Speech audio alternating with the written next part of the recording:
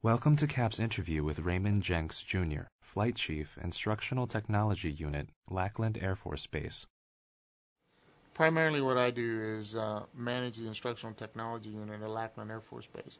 What we do in this office is design and develop computer and web-based training that is delivered worldwide to the Department of Defense, primarily the Air Force members, but we do have some things that go above and beyond just Air Force members. In 1986, I broke my neck in a diving accident. I was in college playing football at the time. We were doing our normal training routine at home. I wasn't, it was summer. And evidently just jumped in the wrong place at the wrong angle in the same lake we dove in every single day. I'm a C4-5 quadriplegic, which means I'm paralyzed from the neck down primarily. I have some arm movement, biceps a little, deltoids, but no intrinsic finger movement, no wrist function or anything in that area at all. The limitations are extensive sometimes. It depends on what area of my job, but when you use a computer each day, you need to have access to a computer each day.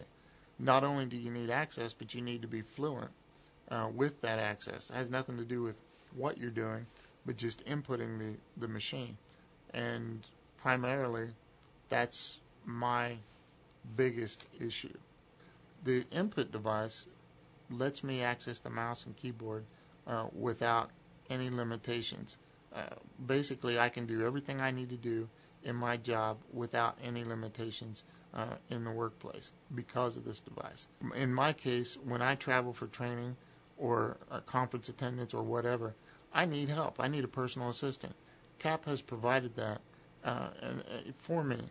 What that means to me is that I have no barriers, no obstacles, no assistance required throughout my day to get my job done.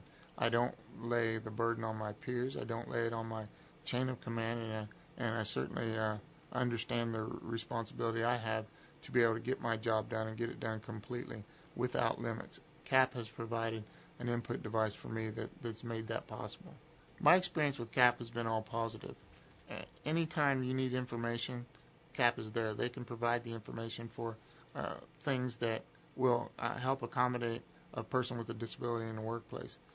My personal experience has been all positive because the things that I've needed to help my work environment become more accessible to me has always been there, and CAP has provided that access.